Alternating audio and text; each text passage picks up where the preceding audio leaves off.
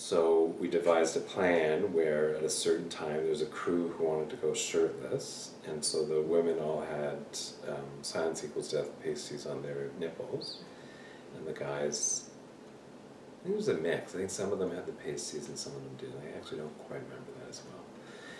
And then, so they kind of, at that designated time, would all take their shirts off, while a couple of us were at the end of those runways onto the dance floor and would block any security guards who would try to go out and do anything with them. Mm-hmm.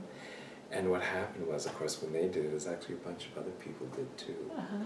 So it didn't, well, initially it was kind of like this smaller crew. It ended up being a bunch of people, and they couldn't do anything anyway. Right. And so, again, it was sort of like one of those, it was celebratory, it was effective, it was